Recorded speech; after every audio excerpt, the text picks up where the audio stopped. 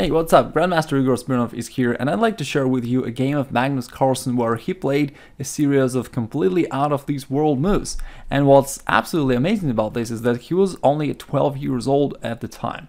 That was a game played by Magnus Carlsen playing white against Dennis Rylander playing black. Both of them were around 2350 in terms of their rating. And let's take a look. So here we're going into the Dutch defense. The first opening moves are more or less normal. Both sides are just developing their pieces. Knight c3, knight c6. Here Carlsen pushed the pawn d5 to attack the knight. Black jumped in the center of the board. This is all still theory, book moves. And Carlsen played pawn e4.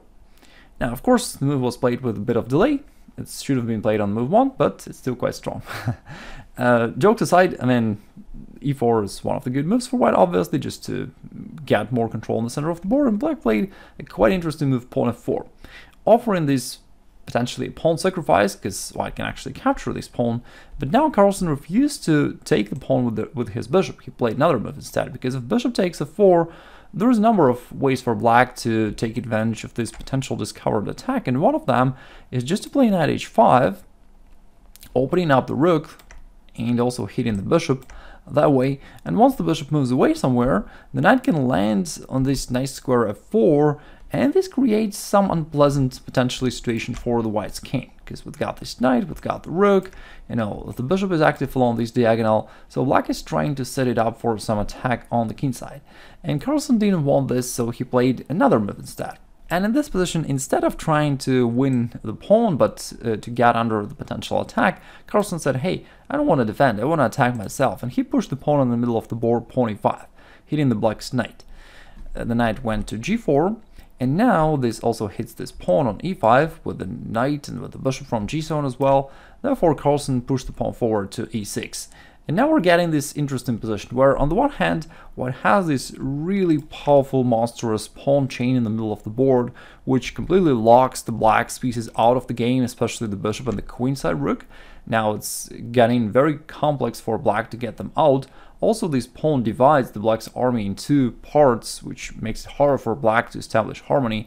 But of course, there is a major drawback here as well. After black played knight e5, we see that this pawn f4 is still alive and it's ready to move forward, and the white's position on the king side becomes quite dangerous. Also, from the e5 square, the knight is attacking this pawn on c4, and because of that, Carlsen bravely played pawn c5, actually allowing black to play pawn f3.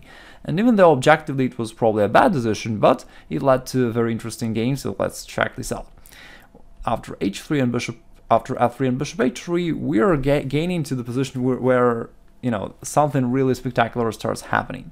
Black played a very creative move, pawn g5, and we gotta give credit to the black player. He actually plays very decent moves here, very interesting. Now, the idea, of course, is to play g4 and just to win the bishop, because the bishop will be trapped in this case.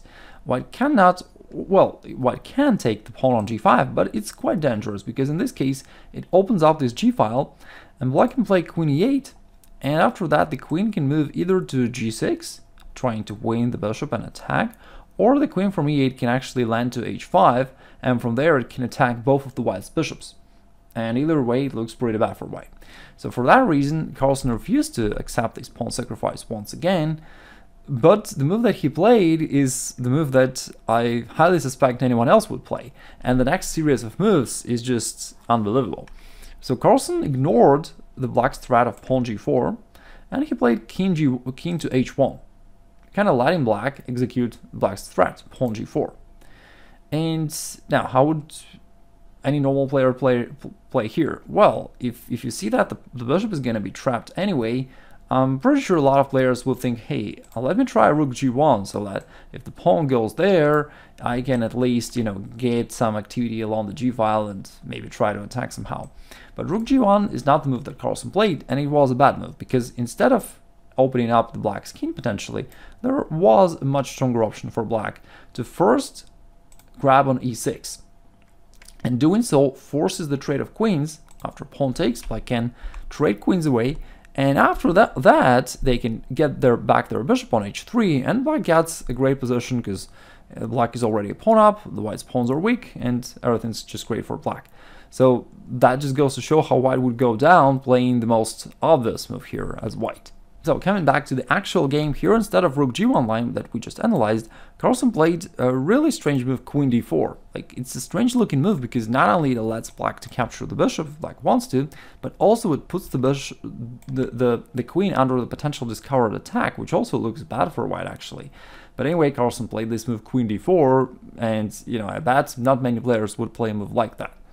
Now, after black took here on h3, Carlsen played another shocking move. Not too long ago, I published a video saying about a great game of Mikhail Tal, and the video title was "Only Mikhail Tal can make consecutive sacrifices like that." But I was wrong, because apparently Carlsen can sacrifice consecutively just as well, and yeah, it's really amazing. He played bishop h6, putting the bishop under the square where it can easily be captured, and yeah, the point is after that white can capture the knight on e5. So technically speaking, it is not a sacrifice, it is an exchange. But anyway, putting the bishop, you know, where it can be captured in one move is anyway a counterintuitive move. So most players would just not look at this option at all because the square is under the control of the black's piece. So anyway, it takes a lot of creativity to find a move like that. Anyway, black accepted this because what else? Now queen takes e5. So after this exchange, finally white managed to open up the black's king position. And now the plan is pretty simple, play rook g1 check, and it's virtually a checkmate. So black played rook f6 to cover the king. After rook g1, black has rook to g6, and actually it's still not over. It's still not easy for white to find a way to win this game, because black is still pretty solid here on the king side, and black is a piece up. The bishop is ready to play back bishop g7, the king is covered, still not easy. White played queen h5. Trying to use this, you know, tackle on the g file, and the queen also is possibly ready to hit this bishop on h6. Black played king g7 to defend it. Now I traded a pair of rooks and played the other rook to g1, so that the pawn is currently pinned. It cannot capture the queen, quite the opposite. The queen wants to capture this pawn now, so black played queen e8 to defend the pawn with their own queen. And now it's once again the position where, okay, white played all the attacking moves he could, but it's unclear what to do next. And Carlsen played a calm move knight e4, just bringing the knight closer, just in case, and planning to somehow develop an attack later. White is still taking advantage of the fact that the black's queenside pieces are kind of out of the game, and it takes time for black to bring them. So black plays pawn c6, trying to undermine this pawn, and after that the bishop can take on e6. White played queen e5 check to the king, and after king g8 there is another unusual move. White played knight g5 here, and that's the move which I'm pretty sure many players would not consider, because normally when you're attacking you don't want to allow your opponent to trade pieces. That usually diminishes the power of your attack. But in this case, knight g5 is quite strong, even though it allows black to trade their bishop, and also there aren't many other options for white here to develop their attack. Alright, first of all, what's the point of the move knight g5? Well, the point is that the knight is ready to play on f7. So for example, if black would take here, they didn't in the game, just to show the white's idea. The knight lands there, and it's quite devastating because now queen h8 is coming, also rook takes g6 is coming, so that's clearly deadly for black. That was the point of the move knight g5. But of course, instead of allowing that, black can just take the knight, which is something that they did in the game. Now bishop takes, queen takes g5, and at first it may seem like white has just too few pieces left on the board to develop any real attack, but it's not quite the case. White is still able to create interesting threats here. Black played king g7 to defend the pawn. By the way, here's a quick question for you. What would happen if black takes this pawn? How would you develop an attack here? Please write it down in the comments below if you can find it. It's, you know, really interesting position actually. In the game, black didn't take here. He played king g7. And at this point, white played rook g4, just using the rook lift with, again, very limited material available. White wants to lift the rook somewhere here so that they can go queen h6 or queen a5, and together with the rook can create some sort of checkmating attack. Black noticed that some danger is coming there, and he decided to give up the bishop to, you know, at least bring his queenside pieces into the game. And funnily enough, it was not too late for white to mess it up and to play the wrong move. If white would just take the bishop, which Carlsen didn't in the game, black could play rook d8, and all of a sudden black has pretty strong counter-attack here, because rook d1 is coming, and it may lead to even a back rank checkmate in some positions, and all of a sudden yeah, white's not winning anymore. It's actually not that easy for white to figure out what to do here. So instead of that, Carlsen just boldly ignored the bishop and just played queen e5, just executing his plan. And after king went back, Carlsen once again ignored the bishop, funnily enough, and just played rook h4, saying, hey, I'm not caring about the bishop, I want the checkmate. And now black took on d5, because what else? And finally it led to this checkmate in 3 moves. So that's a really cool game, but especially the moment that I love the most from this game is that moment. Let me bring this on the board once again. So here's the absolutely mind-boggling moment from this game where black just pushed their pawn to g5, threatening to push it further to g4 and to capture the rook. And instead of doing something against this threat, Carlsen just calmly played king to h1, letting black to execute it. And after black played the move g4, again, instead of doing something about that, Carlsen just played queen d4, bringing the queen out to a possibly vulnerable position and leaving the bishop undefended. So that's another extremely counterintuitive move, which is very hard to spot.